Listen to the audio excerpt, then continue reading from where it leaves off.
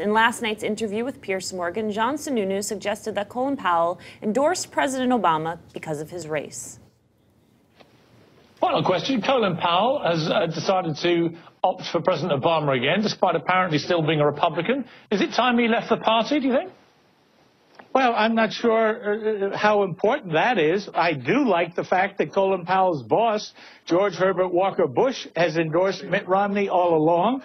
And frankly, when you take a look at Colin Powell, you have to wonder whether that's an endorsement based on issues or whether he's got a slightly different reason for preferring President Obama. What reason would that be?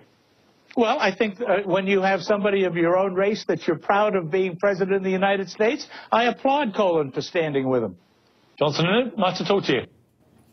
Hours later, he issued a statement. Colin Powell is a friend, and I respect the endorsement decision he made, and I do not doubt that it was based on anything but his support of the president's policies. Piers Morgan's question was whether Colin Powell should leave the party, and I don't think he should. I didn't find the statement as offensive as I expected it to be. People were saying, oh, my God, he said this incredibly racist and offensive thing. He said that sometimes when you're proud of someone, you make a race vote. I don't think that's the worst thing to say, and I'm not sure that it's entirely untrue. I can't imagine that if Hillary Clinton had run for president, that Colin Powell would have offered an endorsement. He may have voted for her, just like I think he's going to vote for Obama, but I don't think he would have made a public endorsement. Part of the endorsement was certainly about race.